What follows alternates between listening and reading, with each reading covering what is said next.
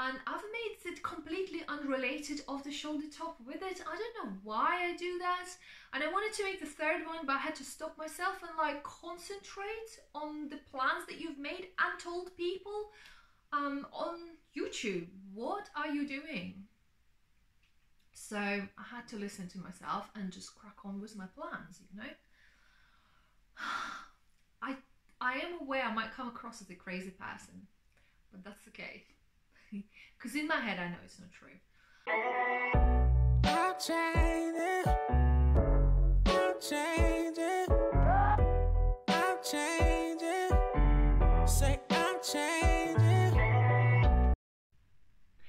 Hi everybody, this is Lotte and Orchids. My name is Elisa and I'm back with a short-ish, hopefully, little video on what I got this month, plus a little bonus of my knitting. I just need to tell you this straight away that I'm first and foremost a sewing enthusiast. So sewing is my first passion, and knitting, it comes and goes. At the moment, I pulled out all my knitting projects that I've started last year, and I finished 2 of them already. I just need to cut the loose threads, but I will show you. I will show you them today, and I will model them for you maybe in the next video, because I have 2 more in the making. So let's start with the knitting, get that out of the way, and then we'll talk about sewing. So my first finished project is a project kit from We Are Knitters, and it was a lemon tea, and it came with a cotton, 100% cotton yarn. So this is it. So obviously the name lemon tea inspired me to go for yellow. This is not exactly my yellow. I thought it was more lemony, but it just kind of gravitates towards true yellow. I think I'll still wear it. I tried it on yesterday. I pieced it together, I tried it on, and you know, it is quite short, but if I wear something high-waisted, I think it should be fine. We'll see. The jury's still out on this one. But it's my finished project.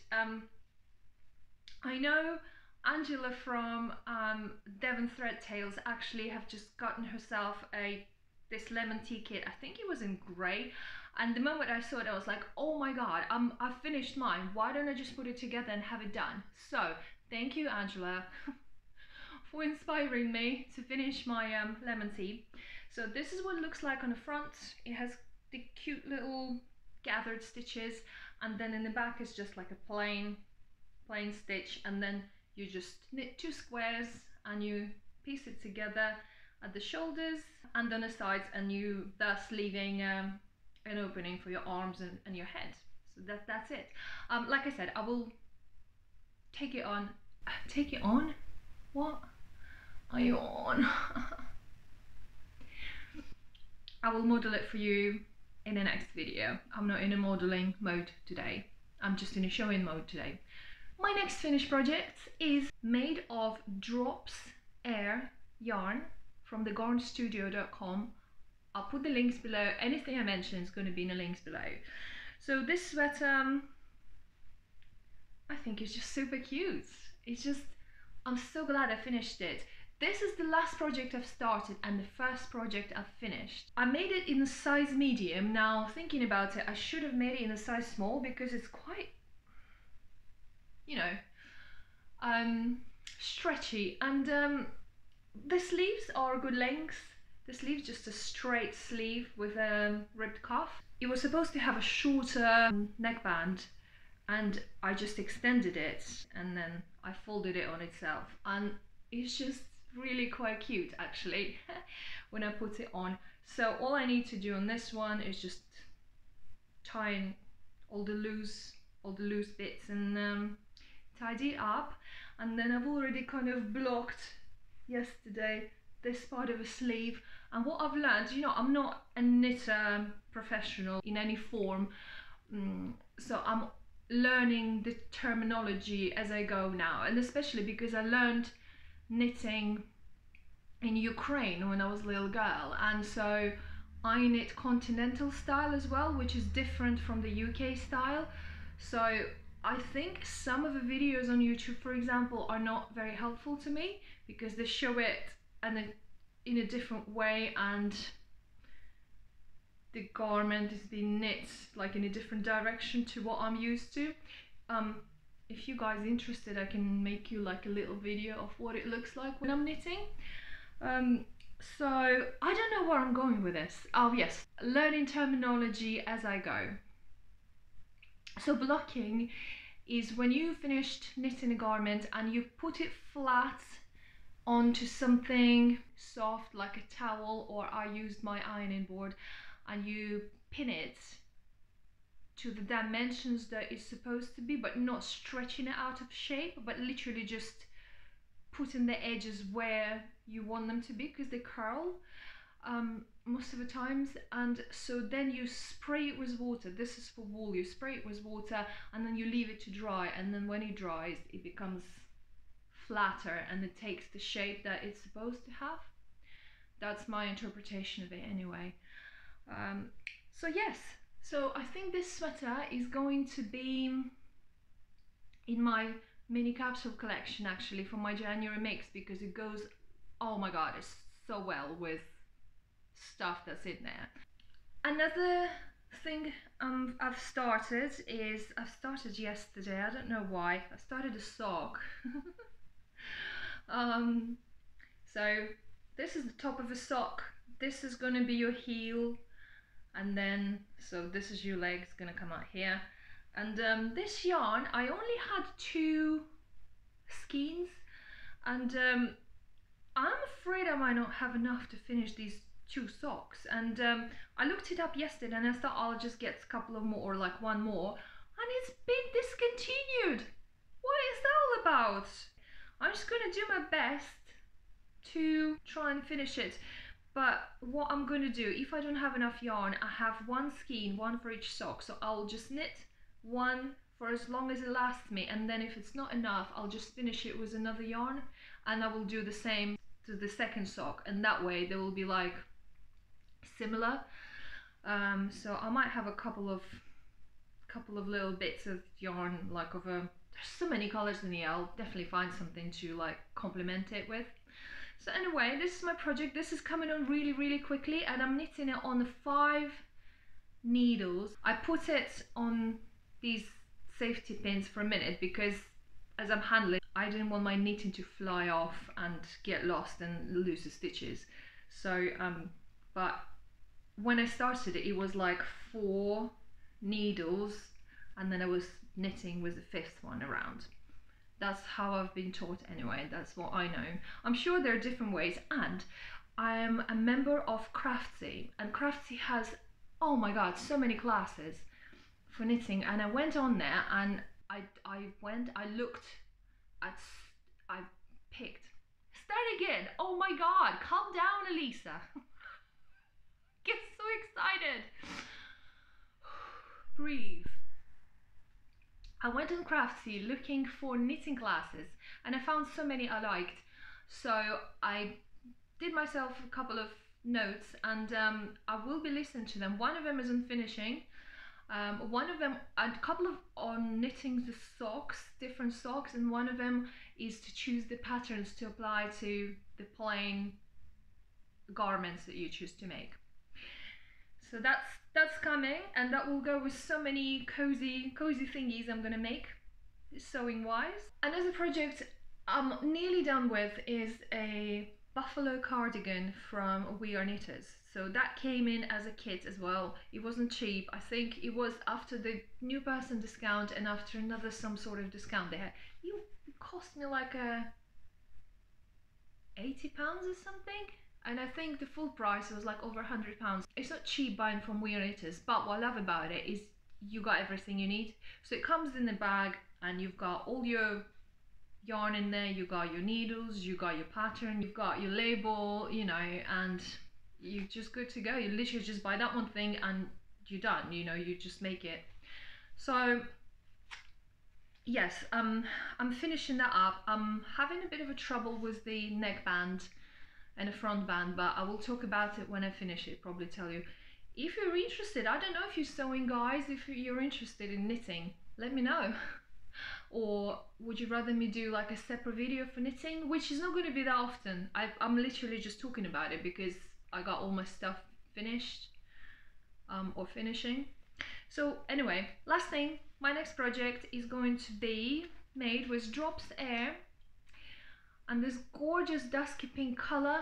I just love this color, it's just so pretty. I bought quite a lot of this yarn because I wanted to make like a very long cardigan with pockets and big sleeves. But since then I looked and I already have this buffalo cardigan that I'm going to finish, and I have my shop bought like a white fluffy cardigan, and I thought maybe I should just make a sweater. So I have a couple of ideas, and these are the 3 patterns that have been specially designed for this yarn. So if you go to garnstudio.com, I'll put the link in, and you just search for the yarn that you want.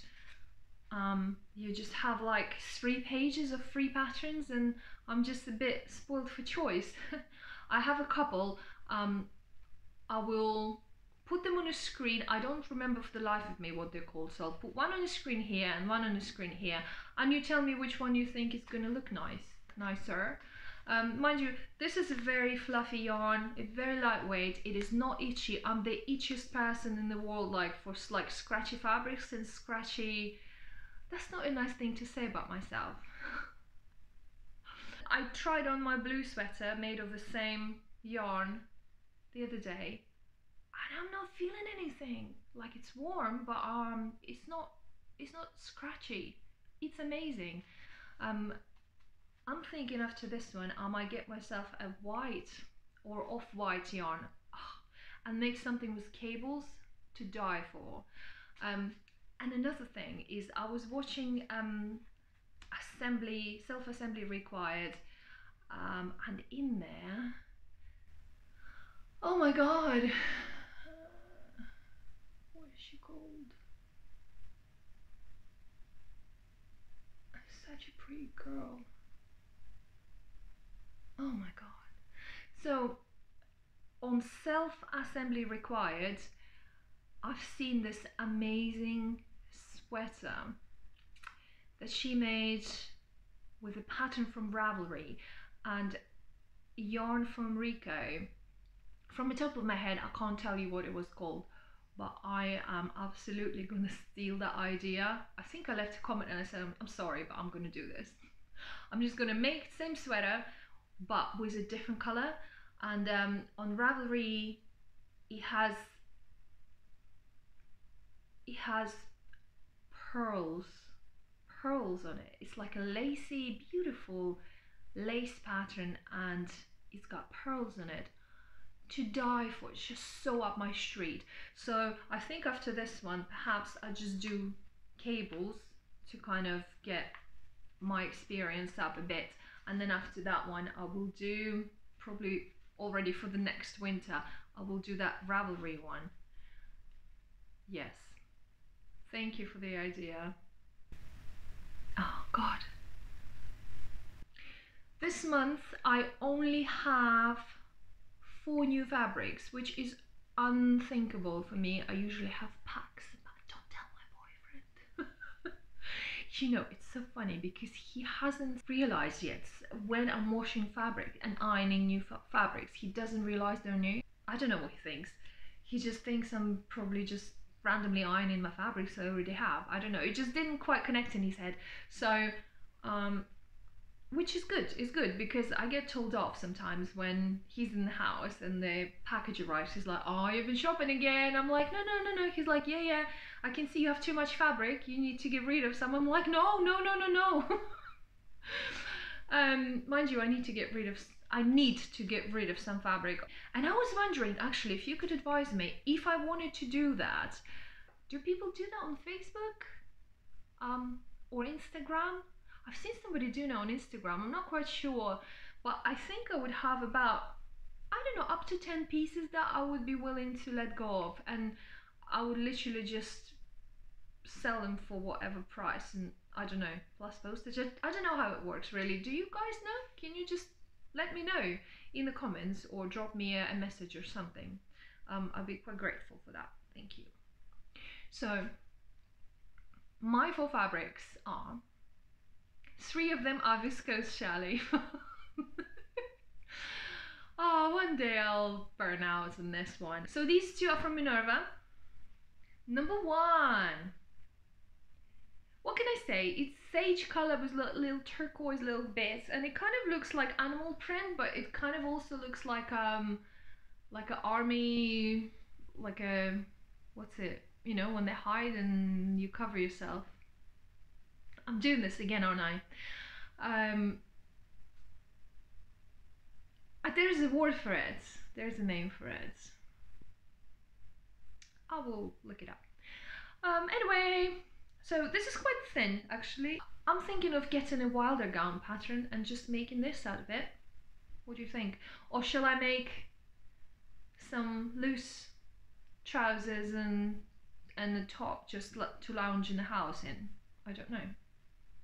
What do you think? And the next one from Minerva is, oh my god, I'm so in love with this. I love it. Oh my gosh, it's so silky and buttery and just gorgeous. It's gorgeous.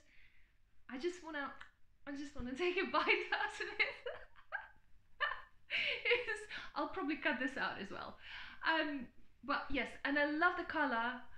I just don't know. I think it's going to be one of those precious fabrics. I don't know what to do with it. I'm just gonna love it. I'm just gonna stroke it, take it out of my stash and just like hold it and then put it back in. Yeah, because I'm never gonna cut into this. I don't know what to make with it. I just love it so much. Maybe a shirt dress. I would look gorgeous as a shirt dress. And maybe I should just put in like a black collar on the outside. Black collar and black cuffs. I think you'll look quite chic. Maybe, maybe not. We'll see. What do you think? And the last 2 fabrics are from Stuff and Still. Viscose challis. Ta-da! Love it. Love it. For everyday, like an everyday little shirt dress or wrap dress or something with a maybe big puffy sleeve. I just love the colors, and the good thing is I already have shoes of this color. It might make its way into my next month's mini capsule, which I'm already kind of planning. And the last fabric is again from Stuff and Still, and it is gorgeous organic cotton. I think it's going to be an expensive house lounging set of house lounging set. Oh, I think it's time for me to just like finish up here. All right, we'll finish up soon. So anyway, 3 meters of this. What do you reckon? I don't have hats and pants. I want to get hats and pants. I've seen and I've heard and I want it. So hats and pants, and what's on top? I've got Astoria by Seamwork. That could be good if I lengthen it a little bit. What else have I got? I have to go through my Burda Style magazine collection. I love Burda Style designs. I just don't like tracing it, and I don't even mind tracing. Yeah, tracing is not because you can barely see what you're tracing. Because so many patterns on the same page. But what I don't like is adding the seam allowance. Boring, right? But maybe it's worth it. Maybe I should look. Oh, I need to tell you quickly on the progress of my mini capsule collection. So I've made the coatigan. I've made a 1 top off the shoulder top, which is freaking awesome. And as if that was enough, I made another off the shoulder top with not even with the fabric from that I chose. Really cute, like a stripy top.